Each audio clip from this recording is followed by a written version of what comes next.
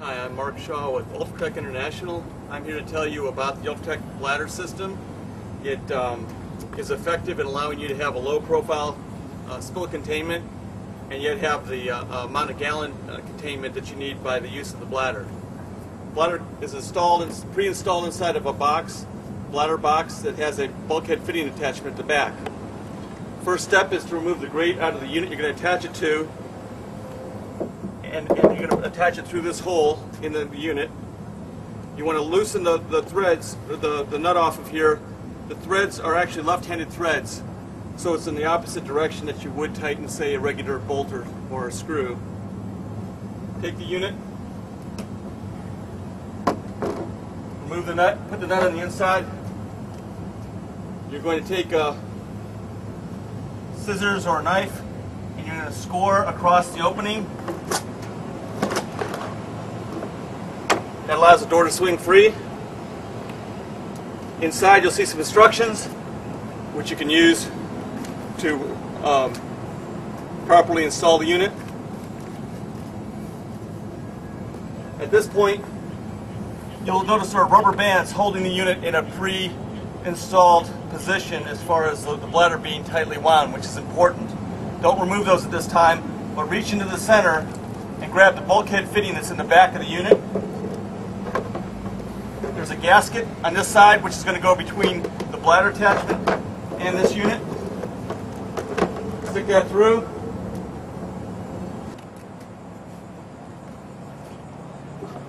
While you hold on to prevent the bulkhead fitting from twisting, then you're going to want to tighten up the nut. It's going to go counterclockwise to tighten it. The gasket's in between these units. Tighten it down until it's firmly snug. You can use a wrench to tighten it all the way if you like. You can also do it by hand pretty effectively. That's now sealed so that any liquid coming into here, when the level gets high enough, will go into the bladder system here.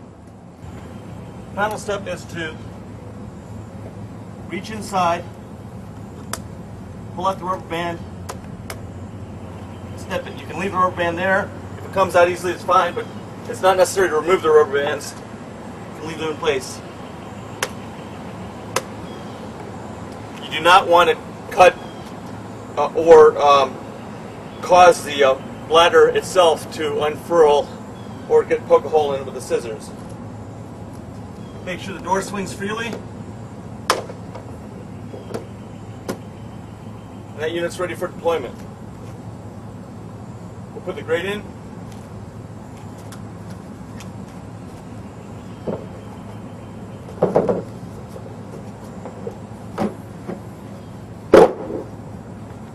And now we'll fill it with liquid and let you see the deployment of the bladder. Okay, we've got a hose filling this with water. It's just about to get into the bulkhead fitting. If you have a leak of 2 or 3 gallons, it's not going to deploy the bladder. That allows you to lift the grate out and clean it up. You have to make sure that you have a 4 foot by 6 foot area, 6 foot across, 4 foot deep, for the bladder to deploy in any facility that you have this housed in. Once that's deployed, you're going to have full containment plus 10% for any 55 gallon drum or less that you have on top of this unit with the deployment of the bladder. Okay, the water is now starting to go into the bladder unit.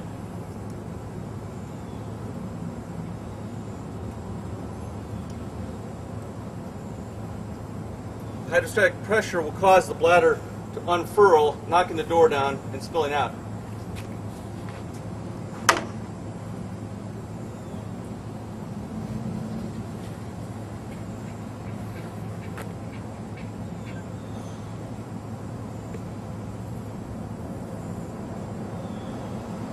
See it filling with water.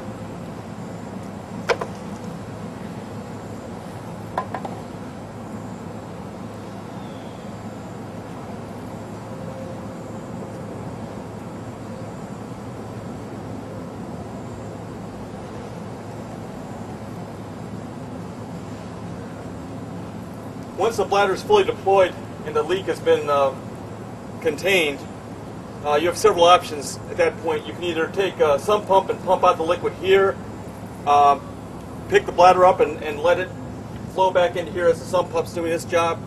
We also have a bladder pump. It's a foot activated pump that you stick a hose down into the bladder, pump it, and then you can pull that into a contents of, say, an empty 55-gallon drum, 200-liter drum, whatever you have. And then once this is relatively empty, you would remove the bladder, dispose of it properly, and then install a new bladder. You can keep the same bladder box. You'll get a bladder, simply follow the directions to install it again, screw it back in, and you're good to go for a second use of the containment unit.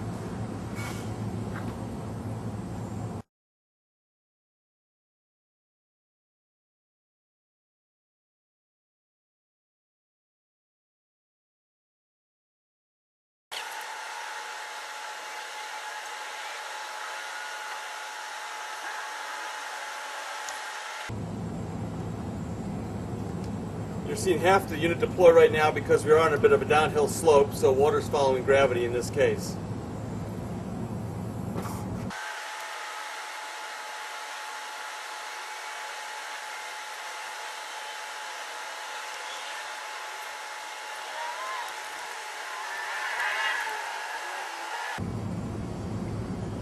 You're now seeing the second half unfurl under the pressure of the water that's going in, or hazardous waste or hazardous liquid, whatever you might happen to have, oil.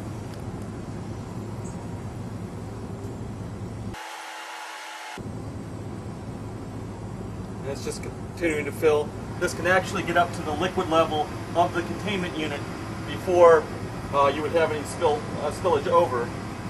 And in this case, it's got plenty of extra containment for a 200-liter or 55-gallon drum.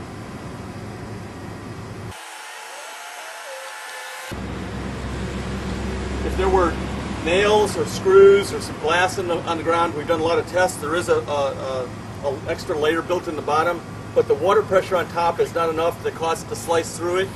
It simply goes up and over it, and is leak-free because of that. The rest of this will just be filling it up further. I think this demonstrates the way the Ultra spill deck bladder system works, and we hope this is something you might want to try. Thank you.